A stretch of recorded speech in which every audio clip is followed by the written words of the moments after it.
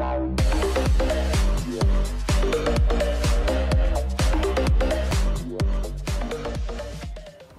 und herzlich willkommen zu einem neuen Video. Ja, es gab ein paar Schwierigkeiten, Videos hochzuladen in letzter Zeit. Hatte ein paar Faktoren. Einen großen Faktor ist, dass der PC ein bisschen versagt hat, das Ganze zu schneiden und wir damit jetzt zurzeit die Videos, die wir vorgedreht haben, nicht bearbeiten können und ja, schneiden können. Daher nehme ich das Ganze jetzt auch mit dem iPad auf und schneide es auf dem iPad. Könnte ein paar Qualitätseinbußen geben, hoffe nicht allzu sehr, und das Ganze kann sich trotzdem sehen lassen. Ja, kommen wir zum Tabak, den ich heute vorstelle. Einmal nämlich den Adalya Black Strong Black Vodoo. 20,90 € kostet das Ganze. Ja, ist wie gesagt jetzt der etwas stärkere Grundtabak, etwas angepasster Aromen. Black Vodoo an sich soll halt einfach so ein Tannenzapfen-Waldgemisch sein. Und ja, ich würde mal sagen, ich komme mal kurz nach vorne, zeige euch mal den Schnitt, wie das Ganze jetzt mittlerweile aussieht. Hier kann man es auf jeden Fall sehr, sehr gut erkennen. Ups, da fällt schon was raus. Ist ja, meiner Meinung nach perfekt, ist nicht mehr klebrig, ist wirklich locker flockig drin, sehr, sehr feiner Schnitt. Feuchtigkeit ist auch auf jeden Fall runtergegangen, ist nicht mehr so extrem feucht wie am Anfang, als Adalya Black auf den Markt kam. Und ja, sieht qualitativ extrem hochwertig aus. Ich halte mal die Nase rein, was man riecht. Ja, also man kann auf jeden Fall dieses leicht Tannenzapfen-Aroma erkennen. Sonst riecht es halt wirklich einfach nur nach so frischen Gewürzen. Und man merkt halt diesen leichten Adalya Rundtabak mit dabei. Riecht extrem ansprechend, einfach mal ein bisschen was anderes.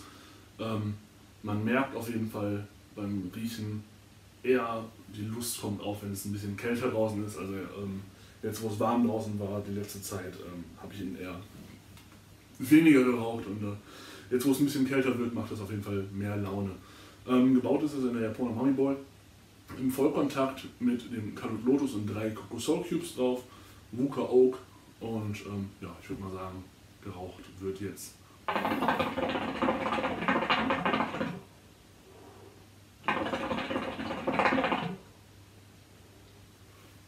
Ja, er ist extrem vollmundig.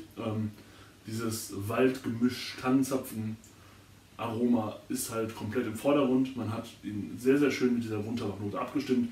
Das Ganze wirkt wie ein Aroma. Also der Grundtabak mit dem Tannenzapfen wirkt halt wirklich, als wäre es eins. Und das ist natürlich die Kunst, gerade beim Darkblend, das hinzubekommen, dass sich das Ganze so gut mit dem Tabak vermischt. Jetzt zieh nochmal. Ja, er bleibt sehr, sehr lange im Mund. Er ist extrem langlebig. Ja, er hat halt wirklich auch diese Stärke vom Grundtabak. Also für Leute, die es nicht so gewohnt sind, nehmen wir jetzt mal Tangiers, zu rauchen, die könnten hier auf jeden Fall leichte Probleme mit haben. Das Ganze, man merkt es im Hals, es gibt so einen kleinen Buff, ist aber wirklich extrem geil zu rauchen, wenn man es denn dann ab kann und wenn man diese Toleranz für das Nikotin hat, geht das Ganze auf jeden Fall. Ich persönlich rauche lieber die normale Adalya Blackline, einfach weil es ein Ticken angenehmer ist, ein Ticken entspannter, aber ich kann auch locker easy mal ein Köpfchen am Abend von Strong ballern, ist absolut kein Problem, ist jetzt nicht so, als ob das irgendwie zu hart wäre oder sowas. Sobald man den Kopfbau drauf hat, geht das Ganze. Ja, Rauchentwicklung geht auf jeden Fall auch gut fit, habe den Deckel jetzt offen, wollte jetzt nicht alles komplett draufballern, weil dann merkt man doch das Nikotin ein bisschen mehr. Hitze braucht das Ganze extrem. Zickt auch nicht rum, wenn er viel Hitze bekommt. Also wie gesagt, Vollkontakt läuft auch wunderbar.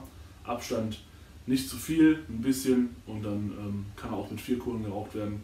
Mit Alufolie absolut kein Problem. Ja, läuft super.